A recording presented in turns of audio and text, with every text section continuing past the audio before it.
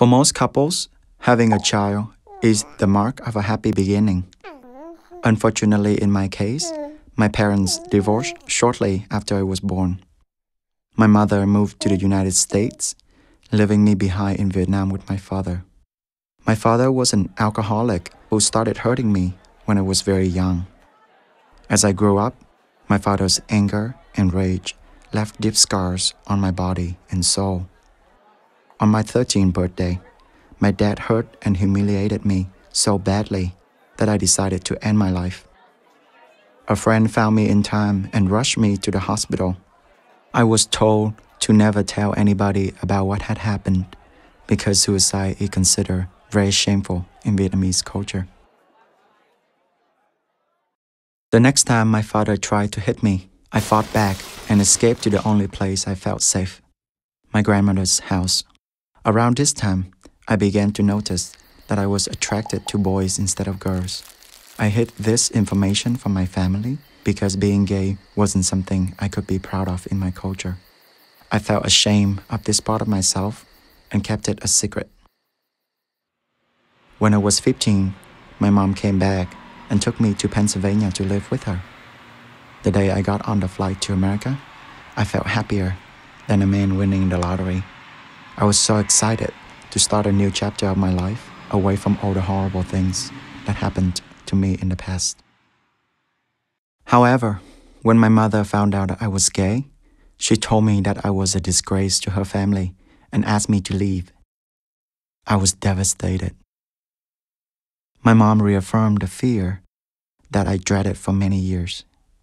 Nobody loves me, not even my own mother. She made me feel like no matter what I did, I would never amount to anything.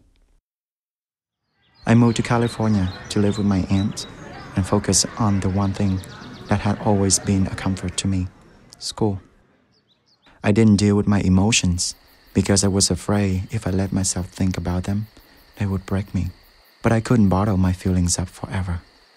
The stress of daily life, combined with the rejection and abuse I suffered in the past, pushed me into a long period of deep sadness. It was hard to get out of bed in the morning because I felt sad and useless all the time. Yet I refused to get help. But when I started feeling suicidal again, I knew I had to do something.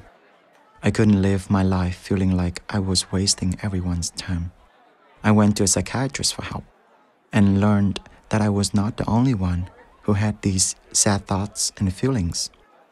The emotions I was experiencing was a part of something called depression. I finally realized I couldn't go through this alone, so I started talking to trusted friends about what I was going through.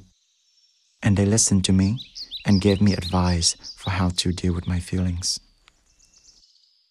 I also went on medication for depression and continued to reach out to my support system. And over time, I started feeling better. My recovery from depression helped me realize I shouldn't be ashamed of who I am, both as a gay man and as a person with mental health challenge. It felt like a huge weight was lifted off my shoulders. After so many years of rejection and shame, I finally learned to accept myself and surround myself with people who love me for who I am. I felt free. Now I am earning all A's in my classes at UC Davis.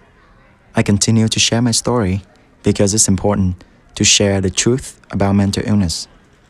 Ignoring my emotions didn't work for me because what I went through will always be a part of who I am, and those experiences help me to be more aware of what others are going through.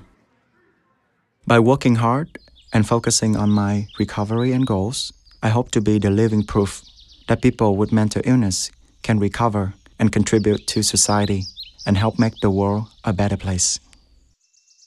Sự cố gắng và chú tâm vào quá trình hồi phục sức khỏe là nỗ lực của bản thân tôi để chứng minh cho cộng đồng Việt Nam nói riêng và xã hội nói chung thấy là những người thành viên trong cộng đồng với vấn đề tâm lý vẫn có thể tích cực đóng góp và phục vụ xã hội.